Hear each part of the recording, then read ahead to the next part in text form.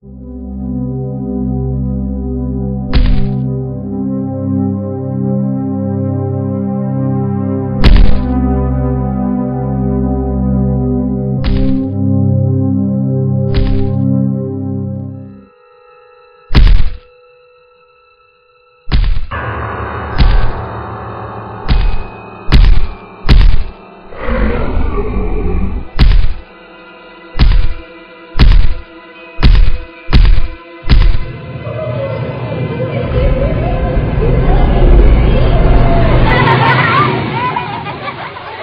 mission is to inspire wonder and discovery and responsibility for our natural and cultural worlds.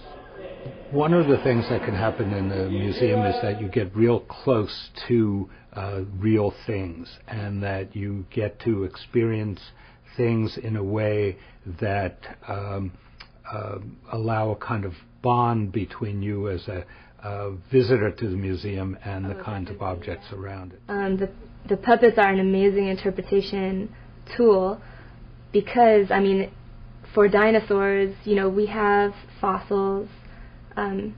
We have all sorts of fossils that are left over from the dinosaurs, and you can have images of what we think dinosaurs might have looked like, but these puppets are really amazing because they bring something to life in a way that's, you know, would have been unimaginable.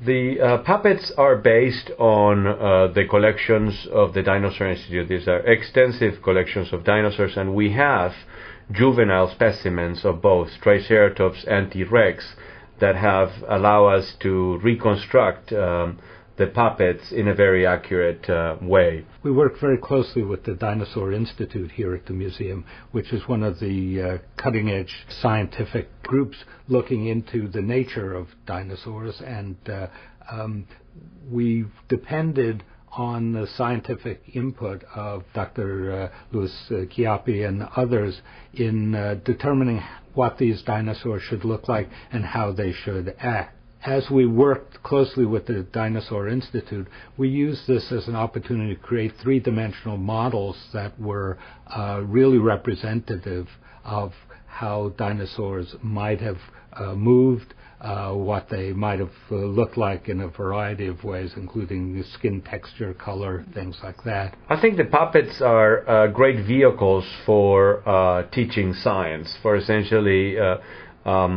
teaching the kids and the families how paleontologists interpret the evidence and answer questions such as what did dinosaurs eat and how did they behave and so on. Trying to make friends with that large piece of steak right there. And, you know, I think we're going to come on forward over this way because... This museum is doing something that not only no museum in this country, but no museum in the entire world is doing. We do 12 shows a week with these puppets for audiences of anywhere from 12, a really intimate little experience, to 500, this really expansive and dynamic experience with everyone screaming and shouting. One of the things I love about the Dinosaur Encounters program is that it's so unique, and it's something that people can't experience anywhere else. It combines this element of fantasy with the science in a way that I think you could only do in a museum like the Natural History Museum. The puppets are so amazing that automatically you're just focused on the puppet, wondering, you know it's not alive, but you're wondering, oh, is this what it looked like when it was live? And I think people do that anyways. When they walk into the museum, they see these huge mounts of these dinosaurs that used to walk the earth, and I think the first thing that runs through everybody's head is, wow, I can't believe, these things were alive at one time. And then to see a puppet that, might have actually been, what those live dinosaurs would have looked like is just, it can just blow people's minds. It's like seeing what you always wanted to see growing up. A lot of adults act the same way. I mean, it's one of my favorite parts is coming upon somebody who's totally absorbed in looking at a display, and then they're like, yeah! They're just as surprised as kids to see a dinosaur walking through the museum. At the same time, during our educational shows, when we have the GIs lecturing, then I think it becomes a lot more clear that there's all kinds of research being done and facts being gathered on these terrific animals.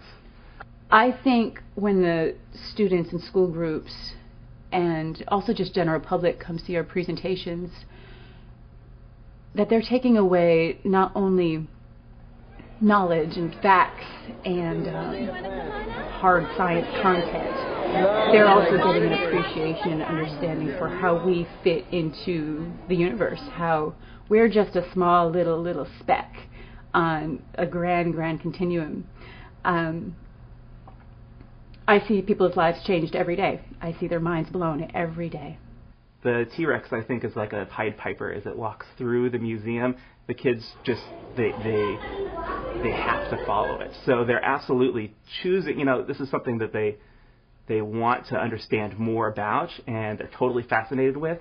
And through the process, they're getting a lot of other information that they wouldn't get otherwise. There's so many bright faces, big eyes, and they scream and they yell and they look away and they don't want to look away and they look back again. And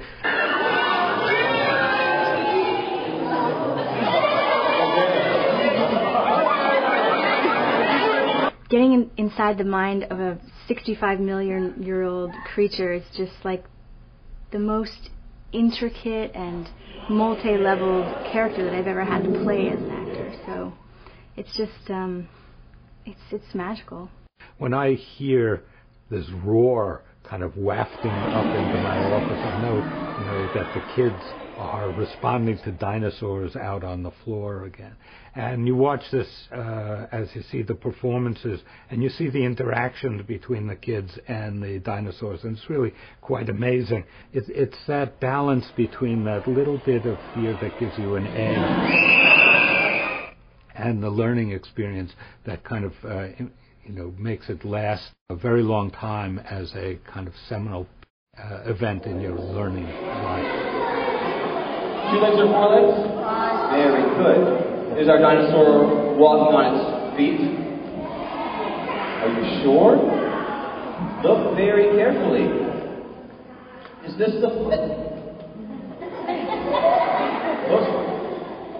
I thought he was real. When he was walking out, I didn't know it. I thought he was for real. I was like, what is that? I think bringing theatre into the museum just assists greatly the experience for the general public, because they can go away with a really exciting, heart-pounding, running, jumping, squealing, screeching experience that is really hard to forget.